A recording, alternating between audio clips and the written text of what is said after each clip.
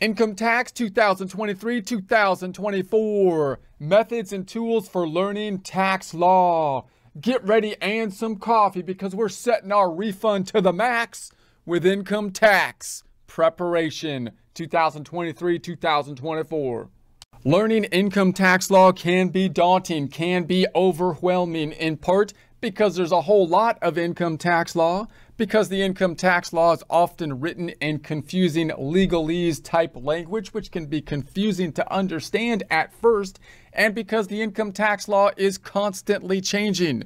The tax law being a human construction that adopts over time in a similar way as a living organism adopts to the environment. So in other words, we're not learning something like in physics where we have a particular formula that we have discovered which will remain constant through all of time. We're working with something that's going to be changing as time changes, and we can think of that as a bad thing, but it can also be a good thing because once we understand the fundamental workings and conditions of the tax law, we can adopt with it. And if we can keep up to date with the tax law, once we have a grasp of it, then that's going to give us a little bit more job security, and it can actually be an interesting thing to track over time. So what we need then, of course, is a strategy and approach to learning the income tax law, and then, of course, a strategy and approach to be staying on top of the tax law as the tax law changes over time. One of those strategies, as we touched on in a prior presentation, is specialization. In other words, because the tax code is so large, what we want to do is pick an area where we want to specialize in and possibly grow from that area over time. Sometimes this happens just naturally by your work experience. In other words, you go work at a CPA firm or a tax firm, and they start having you work on a particular type of tax return, and that becomes your specialty. Sometimes you're more mindful about what that specialty will be. Oftentimes, if you're trying to start your own business, this can be quite difficult because people try to basically take on too many things rather than specializing in a particular area, and they don't have that corporate structure which kind of forces them to specialize in a particular area. So you want to know what you know. You also want to know, first, a word from our sponsor. Yeah, actually, we're sponsoring ourselves on this one because apparently the merchandisers, they don't want to be seen with us. But that's okay, whatever. Because our merchandise is better than their stupid stuff anyways. Like this CPA thinking cap, for example. CPA thinking CAP, you see what we did with the letters?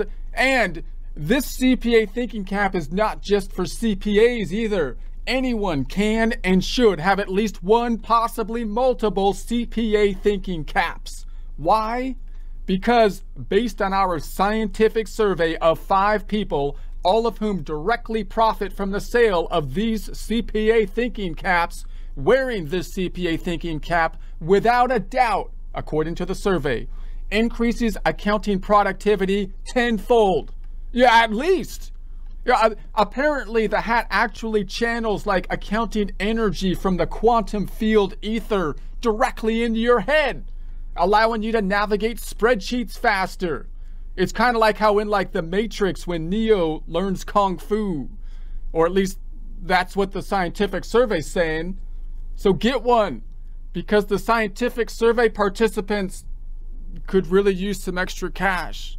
If you would like a commercial-free experience, consider subscribing to our website at accountinginstruction.com or accountinginstruction.thinkific.com. What you don't know, you want to know which clients are good fits that you can pick up and which clients you really need to be able to say no to and have the rationale as to why you're saying no to those particular clients, which for many of us is actually one of the most difficult types of things to do, because you just want to be able to pick up all the clients, just do all the tax returns, just do them for free, it'll be great. But no, you don't want to do that. That's not the way to go. So we talked about some of the ways that you can specialize if you're doing tax preparation would be, are you doing a whole lot of more basic type of tax returns, in which case your profit margins will typically be lower. However, you're going to do more tax returns because hopefully they will be easier. Or do you focus in on higher income tax returns in which case you're going to have higher profit margins, but do less returns and possibly make more money with tax advice type of things, tax planning type of work. Again, you can also specialize in business taxes versus individual taxes. This course is going to be focused more on the individual taxes, the Form 1040, but we'll touch on some of the business components, such as having a Schedule C, for example, and a Schedule E, which is going to be a sole proprietorship and the real estate. But you can also specialize in flow-through entities, S corporations, partnerships, for example, or corporations, and have that as your focus. If you're more accounting oriented, then those might be more of a natural fit because they have more of the accounting system kind of incorporated within it. When you're talking about individual income tax returns, data input into, say, the Form 1040, oftentimes we don't have that double entry accounting system, and therefore we need to come up with our own systems internally to double check that we don't have data input errors. Because if you have an accounting background, we know that if you put stuff into a software, we usually feel more comfortable with it. If your accounting came from QuickBooks and they reconcile the bank accounts, then at least they're using a double entry accounting system. I have a little bit more confidence over it. But with taxes, even if you're doing a business tax return, we might just be entering, in essence, the income statement. So we don't have that double check of the double entry accounting system, and we don't have the double check of the bank reconciliations. So we want to put in our own internal controls to make sure that we're inputting the tax return properly. So in order to envision the whole process of learning the tax return, how can we give advice about taxes and answer questions and so on, and then how do we get to the actual data input of the tax returns, I would suggest that we approach learning tax law with 3 fundamental tools. The first is going to be formulas. In other words, when we envision the tax return, we do not want to, unless you have some strange skill that you can just visualize every line item on the tax return. That's not typically what you want to do, because the line items on the tax return often are more detailed than you really need to be to get a general idea of what is going on. You're not going to memorize, well, I add line 1 to line 2 and then I subtract line 5 from line 4. You're not going to memorize the lines. What you're going to memorize is a general formula that you have in your head, which will basically be a type of income statement because it's an income tax. And then if you're answering questions that are just broadly people are asking, that's the type of thing that you kind of want in your head. If they're asking you a question, you're like, okay, what's that going to impact? Is it going to impact income? Is that going to impact a deduction? What's that going to do to the bottom line, and so on? That's thinking usually in terms of a formula. We will create formulas mainly in Excel, so we can practice that, and then you want to basically put that in your mind. We can also use the formula to kind of double check our data input. Then we have the actual forms. Now the forms, of course, have the formula in it, but the forms are going to be a lot more extended versions of the formula and put out in a much more formal way, meaning it's going to say stuff like add box 1 and box 3 and blah, blah, blah. But it's not going to, but you're not really looking at it as an elegant formula that you can understand. You're just basically going through and adding the boxes. So it's important to note the form to be able to visualize the form, but it's probably not the thing that you're holding in your mind if you were trying to answer some quick questions about possible scenarios that could happen under different, circumstances. And then we have the software. So software, there's a whole lot of different kinds of tax software, but because the tax law has become so complex, the software is vitally important. So when you're discussing with people, of course, you can discuss and say, well, this is basically what I think is going to happen. This is the gist of what will happen in this scenario or that scenario. But it's going to be the software when you actually plug it into the software that you would like to have to basically double check, because the software, similar to the double entry accounting system in accounting, helps to give us a double check. It's not perfect because it's still just a data input. You don't have a double entry accounting system in the software, but it helps you to have a double check that the software is doing some of the calculations and can give you diagnostics and stuff if stuff is off. So for us, these two are going to coincide with each other a bit, because we're going to use the software to then create the forms. But you can think about these things differently. If you don't have access to any software and you want to just look at the forms, you can look up the forms on the IRS website and you can follow along with just the forms. We're going to create the forms with the software. If you have access to software, that is great.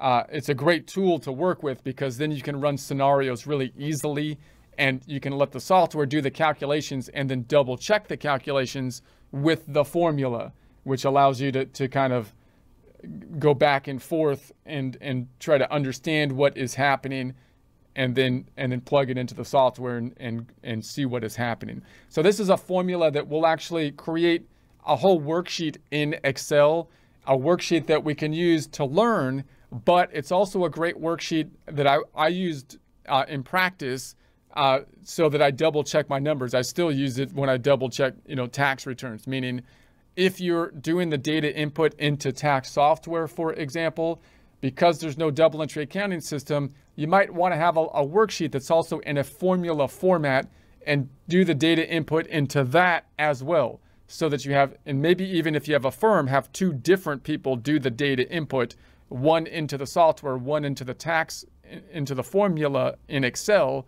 And that way, if those two things reconcile, then you can say, okay, I feel pretty comfortable about that. Or you can look at the differences, and it'll start to drill down on why they're different, and you'll get into these phase outs and stuff like that as to what the differences are, which you can then understand a little bit better.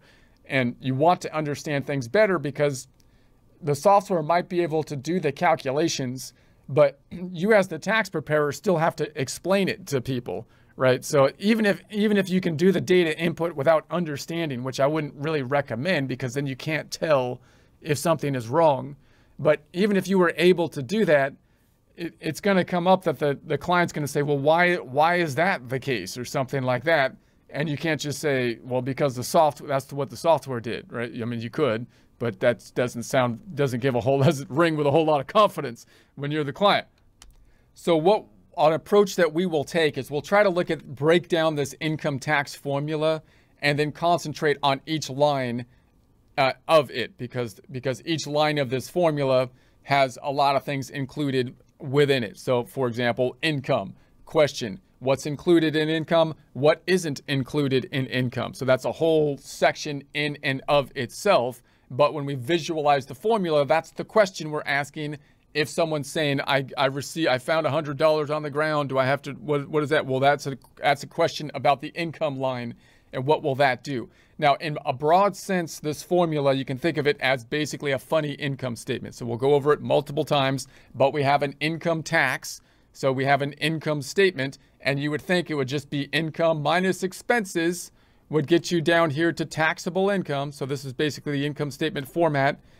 That would get you to taxable income. That would be the general idea. You'd think you'd be basically done there, then you just multiply it times the tax rate.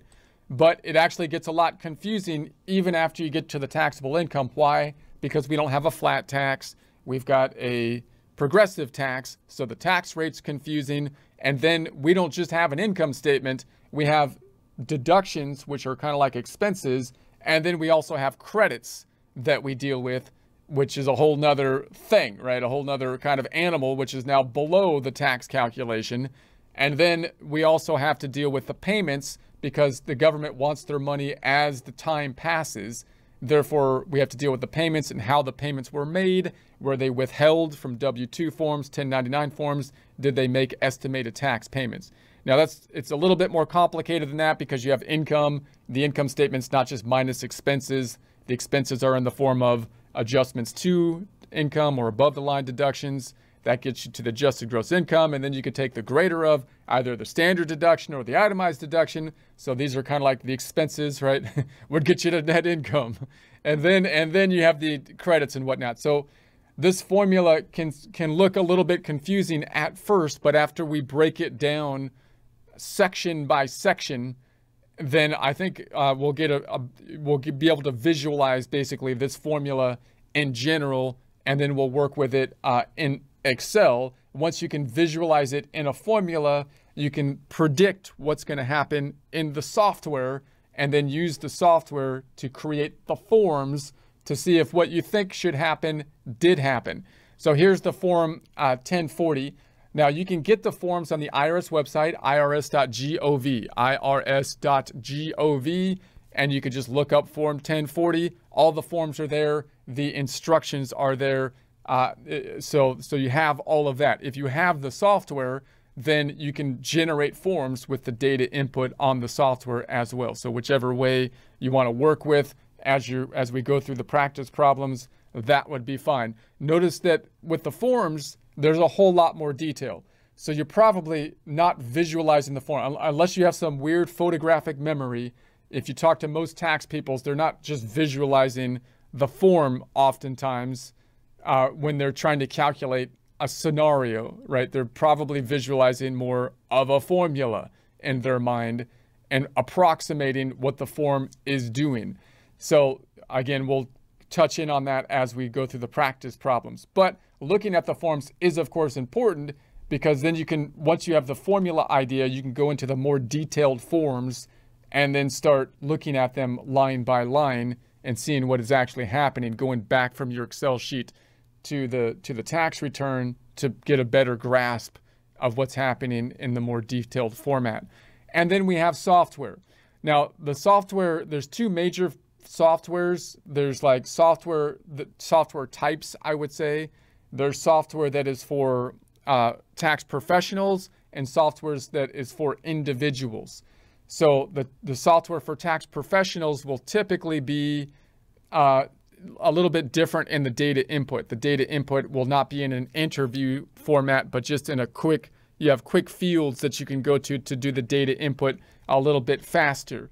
With the individual software, then that type of style of software will typically have like an interview process. So when you do the data input, it's going to ask you questions to try to understand what is happening in a similar way as though you might be in an office with a tax preparer asking you questions to try to get the information necessary to pick up the return. Whereas with the professional software, the assumption is that the professional is doing that, and therefore you want to make the software as easy to do the data input as possible, right? You don't want to have to redo the interview to do the data input. I just want to do the data input, right? I don't want to go through like a half-hour interview, step by step, screen by screen, when I'm trying to do the data input. So the professional software is really good for practice problems because it's really easy to go back and forth from the data input to the forms and see the results.